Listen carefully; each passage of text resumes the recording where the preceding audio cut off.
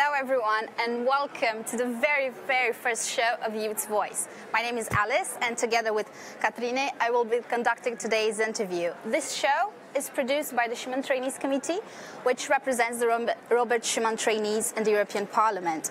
It is a democratically elected organism at the beginning of each traineeship session. The STC offers trainees the opportunity to enhance their experience by coordinating various social and professional events. One of the projects we've been working on for a while is this show. Blanca is one of our trainees, and she actually came to us with the idea of having a show where you could ask MEPs about issues related to young adults, but also in order to get to know MEPs in a different setting. And the reason why we wanted to do this project was to create a channel to reach young people and discuss topics that we can all relate to as young people.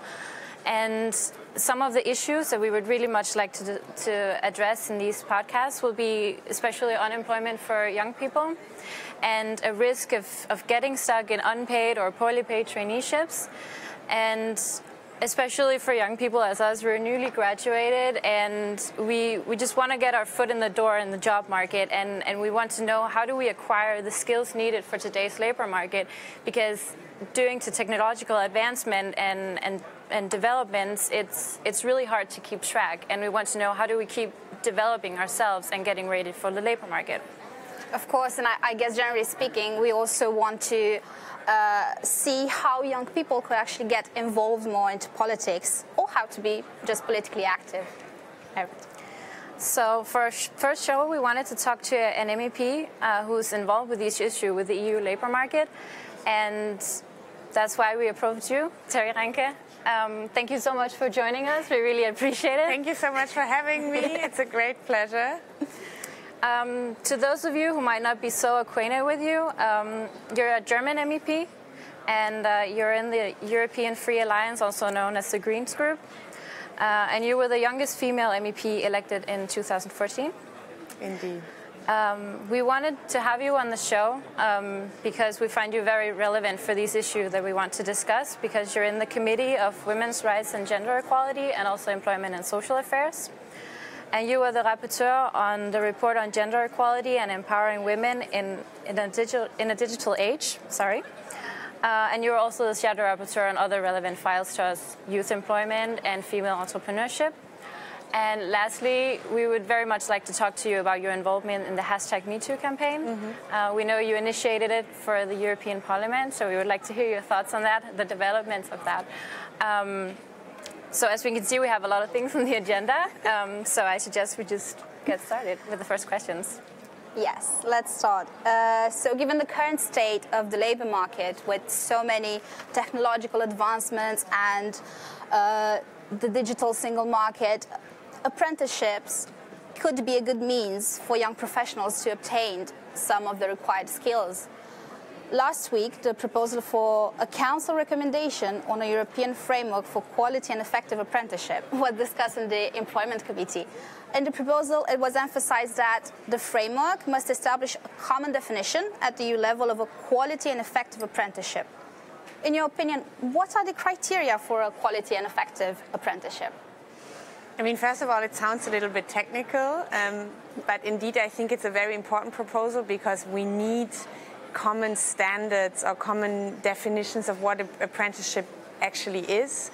And I think that there should be minimum standards that no member state can go under. So, for example, things like having a legally binding contract is very important, because we still see apprenticeships where it's really unclear in what relationship the employer and the employee actually stand to each other. I think it should definitely provide a learning experience, because still today many apprenticeships are actually just like traineeships being exploited, to basically using young people as cheap labor. And one of the things that I think is also really relevant is that they should be remunerated, because we all know there is a very precarious group of young people who is basically doing apprenticeships, traineeships, different forms of qualifications for a very long time without really making money out of it, and they live under very precarious working and living conditions very often. So I think that there should be amongst these a couple of standards that no member states can actually go under. would you say that it would be important to establish at EU level as a binding obligation to end once and for all the unpaid traineeships? I think we should definitely work on that, because I believe that we cannot just say that this is in the responsibility of somebody else. And this is why, as the youth intergroup here in the European Parliament, we started the Fair Internships campaign, because we think we cannot wait any longer. We have seen for years and years how many young people have passed through institutions without being paid for very important work that they have done.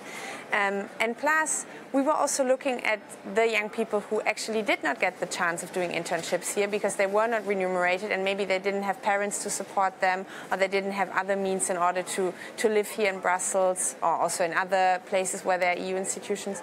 So we thought we really need to start at our own nose, as you would say in German, and try to change something here in the institutions. But I believe we also need to go beyond, and we need to find a legislative framework that actually makes sure that young people are not being exploited if they're apprentices or interns. Of course. On that matter, actually, in committee you also mentioned that businesses should play a bigger role in establishing apprenticeships. But 90% of European businesses are SMEs, which rarely take apprenticeship. How do you think we should maybe support SMEs and encourage them to take more apprentices? I think, first of all, we maybe should change the way we look at it, because in many member states it's still seen as something, you know, the state does for you. So to find new qualified employees, you basically just look at schools or universities or wherever, and then the people will come to you. I think this mindset has to change. Also amongst people who are running enterprises, they need to see that they need to play a role into really, you know, providing the qualifications that are needed also in the future for young people. And then if you have this as a common understanding, I believe it is possible also for smaller enterprises to give good apprenticeships to young people and to really, you know, support a new labor force that has the qualifications and the skills for the 21st century, basically. Of course.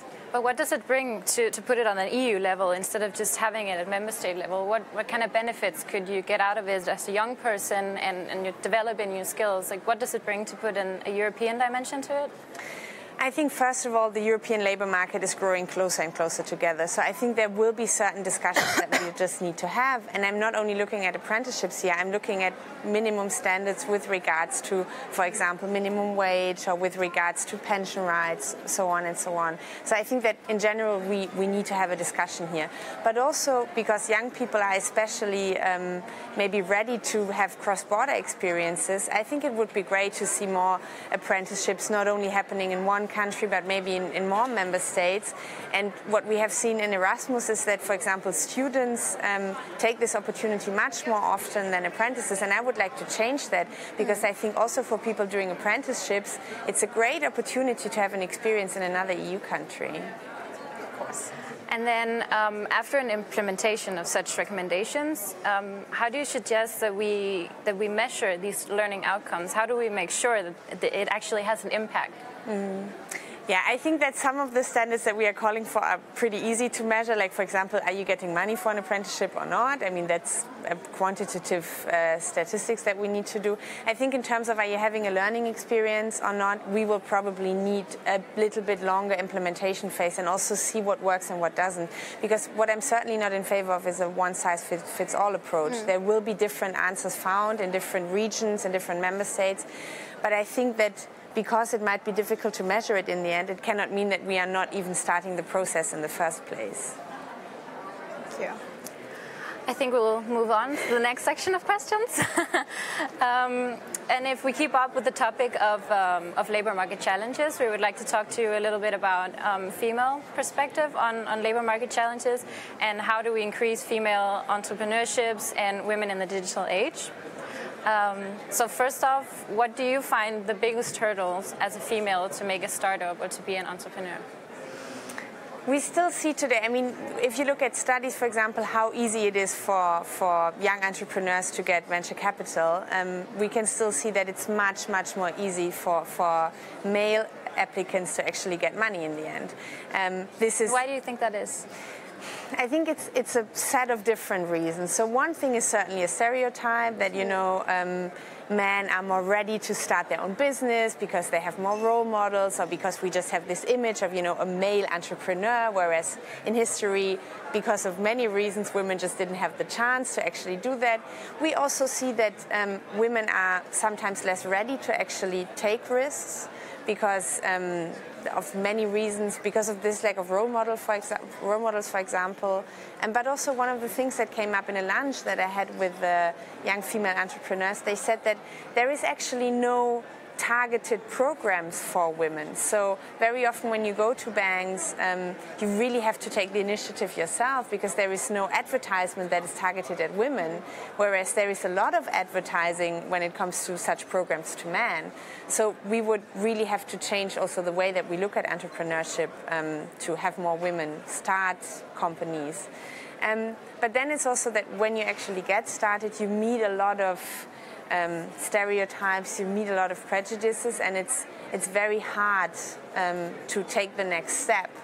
And then there is still this kind of philosophy that when you fail, it's something that you need to take responsibility for and then run away as fast as possible. Whereas actually failing is something that you take a lot of learning from, many entrepreneurs say. So I believe that we need to have specific programs targeted at women, also financial programs that would give women the possibility to do so, but we also need a shift in culture to have more women actually enter this sphere. Speaking of stereotyping men and women, do you think the recent proposal from the Commission regarding work-life balance could make a difference in this area?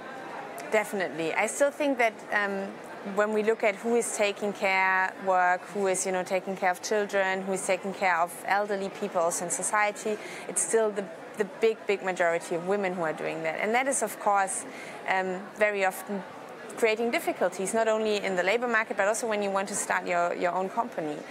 So I would say that if we have a more balanced approach, if, for example, men would take more responsibility there, it would actually profit not only the women and the men, I believe, but also society altogether. Plus, I think we need to have also the state that takes responsibility here, because we still have member states like, for example, Germany, where you cannot find proper care for children under 3. And I think that this is something that also from the European level we need to push, that we have set targets and member states need to meet them. And how do you think, when the proposal will be worked with in the Parliament, what will you push for with the work-life balance initiative? What do you mean specifically with regards to paternal? For example, putting a focus on gender pay gaps, how to use the Commission proposal to equalize that. I think that would maybe even need an additional legislative proposal. I mean, one of the things that we have called for as the Parliament in the past when we were talking about the maternity leave directive was to have, when you have parental leave, to have it shared by the two parents. Mm-hmm. And I still think that this is something that we should really push for, because in the end, having a child is not just something that one person should be fully responsible for, but when there are two parents, both of them should take time off and also have this possibility, because what we have seen is that many fathers also would like to take time off, but in their company environment, it's seen as something as if they are not putting enough energy or enthusiasm in their work. And I think this we can only change if there are legal incentives for parents to really divide the work equally amongst themselves. So I still think that this is something that we should fight for. And maybe it's not going to happen with this proposal, but I think in the long run we should keep nagging there. It is a long history that should be changed in these stereotypes. I also read on this report by you that the gender equality and empowering women in the digital age, that we should focus on the digital strategy for Europe and how that can also improve women's involvement in digital subjects. Can you explain a bit more about that? Indeed. When I was mentioning these targeted programs, it's certainly one of the I think, crucial questions: where do we put the money? And now we have a strategy. We also have funds available for, making Europe fit for the digital revolution that is coming our way. And very often this is purely seen as something that has to do with technology. So basically we need to expand broadband and then everything will go fine. Whereas I believe this whole digitalization of society is a much broader societal endeavor. So we will have to look at what effects will it have on democracy, on the labor market, but also on gender relations. And I think that when we say from the start, we will try to allocate specific funds to have women, for example, take up initiatives in terms of entrepreneurships, but also to empower women with, for example, quota regulations in companies. Then we can make this a much more diverse and broader revolution for everyone, and not end up with a situation where basically all of this was run by white men, and only in 20 years we actually realize, well, but society is more diverse than that, and we will need to adjust certain things to the needs of women or the needs of older people or the needs of whoever. So I would like to start this now, and I think that the state or the European Commission actually has a very important role to play there. Mm-hmm. And that's what we were trying with this report. I think I will jump to the last question I have on this subject. You spoke a little bit before about women needing role models in entrepreneurship.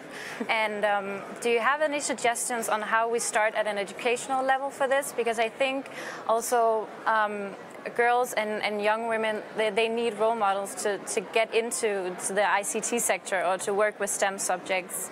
Do you have any proposals for how we can encourage girls to take up these subjects, which are mostly dominated by male? Well, the absurd situation is that actually there are so many role models. So, it's not only Ada Lovelace, it's so many women who have actually pioneered computer science, yeah? And when you look at the numbers of people who were studying computer science in the 70s in the US compared to today, in the 70s there were more women in these kind of subjects than today. So interestingly, we have apparently seen kind of a pushing out of women of this sphere. And I think we should actually highlight these very important female role models much more. So in terms of education, say that when computers were developed, it was not only guys, it was also a lot of women who were very much involved in this, because I think this really empowers and gives this idea that this is not only something that is, a male subject. But I also think that when we start in schools, we really have to look at the curricula. I think Finland is a very positive example here, because they have basically said that there is mandatory education in the field of computer programming, for example. And this is very important, especially because it's done in an age where if it was not mandatory, probably many girls would think, oh, I'd rather take a second language than computer science.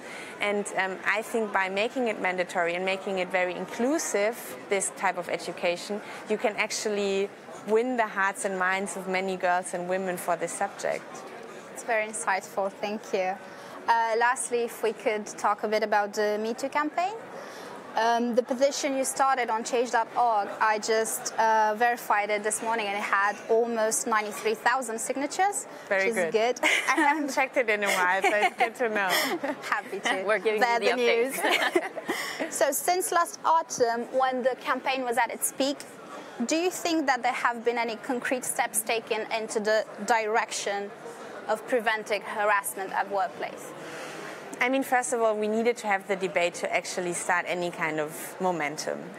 But I think, and I said this many times, this cannot be the final step, because we are just starting something which I think will need much bigger changes than just talking about it. And what is happening right now is that there is an action plan being developed where here in the European Parliament certain things are changed, because what we have seen, unfortunately, is that the mechanisms that were in place were apparently not encouraging many women. I've only heard of female cases, many women enough to actually speak about their experiences and to do something about it. So some of the things that we have suggested now is to, for example, have mandatory trainings for MEPs and staff. I have spoken to many people who didn't even know that there was an anti-harassment committee before this Me Too campaign. So I think we really need to also raise awareness around the things that are already there or what kind of measures can be taken. And we are looking into establishing a network of counselors, so that in a very anonymous and very low-level way, people who have experienced sexual harassment can actually go up to someone and speak about their experiences, also to have psychological and medical support, but also in the end legal support, because I think that when these things happen, they should also have consequences for perpetrators, and that's why I believe the victims should get all the legal support there is in order to, also bring cases in front of courts in the end, because I think that that's a very important step to change something.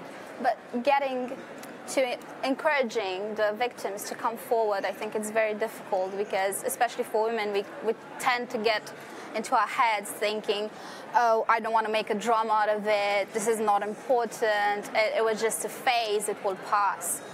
How do we get victims to actually speak? Because I think the whole administrative system may be sometimes deterring victims to come forward. Actually speak up, yes. And I mean, the first thing is to create an environment where exactly these kind of arguments are not brought up. Don't create this drama, or, asking questions like, what were you wearing? Had you been drinking alcohol, or things like this? Because this exactly gives this image, actually it's your problem, it's your individual thing, and it's not like a structural issue that we actually, as a, institution need to deal with. So I think that having this debate was already a first very important step. But then what is absolutely crucial is that when there are cases, that they are handled in a very sensitive manner.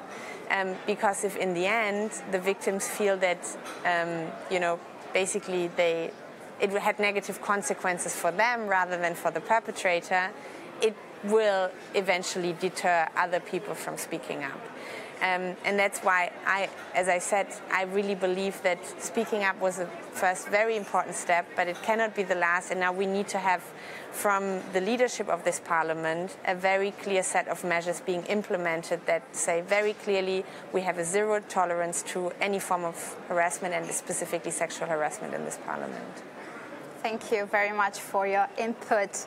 Now we should maybe pass to our more light-hearted section a bit, because our trainees did have some curiosities, if you would be so kind to humor us a bit. So, first question from Erna. Which animal do you identify yourself with, and why?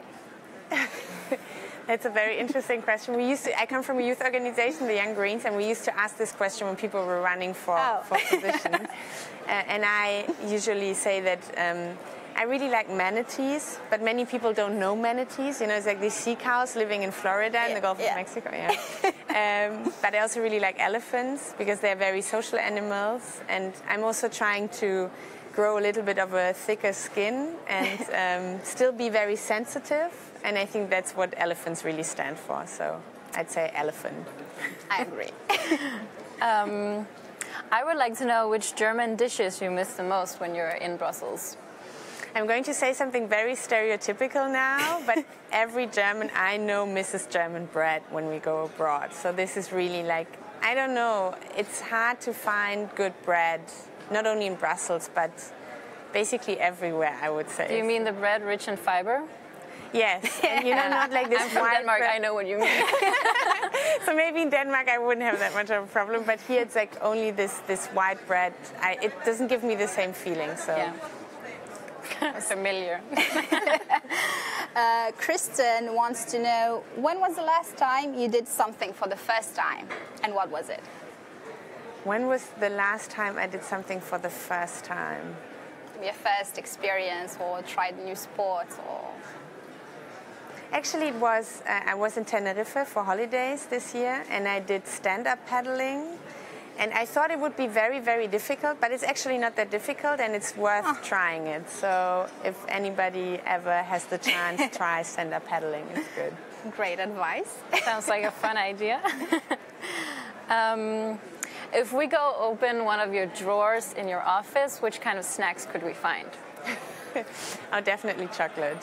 Yes. Belgian chocolate? What? Belgian chocolate? Yes, also Belgian chocolate, but I also really like Marabou. I think it's a Swedish chocolate. It's actually my favorite chocolate. So I always try to keep it because when, after in a long day in Parliament, you need to have some kind of, energy Boost. Yes. Yeah. Then I would eat chocolate, probably.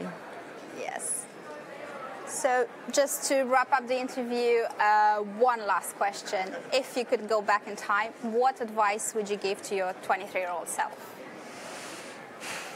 I would say make more mistakes. Do things wrong, because every time I did something wrong, it actually opened a new door for me. And I really think that this idea of failure being something that, ends your life is exactly the wrong way of looking at life, because only by failing we actually realize what we want and how we can get there. So I'd say be a little bit more bold and don't be scared of what might happen if it doesn't go right.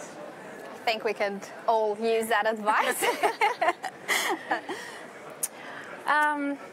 I think this was about it, what we could do for today. So we really want to say thank you for you, Ms. Reintke. It was really appreciative to have you on our show today. And it was my pleasure. Thank you so much. Thank you again. And thank you to our lovely audience for watching. Please like and share and just support us. And we will do more of these shows pretty soon. So watch our page. And thank you again to the technical team at VoxBox here for their support. And see you next time. Bye. Bye.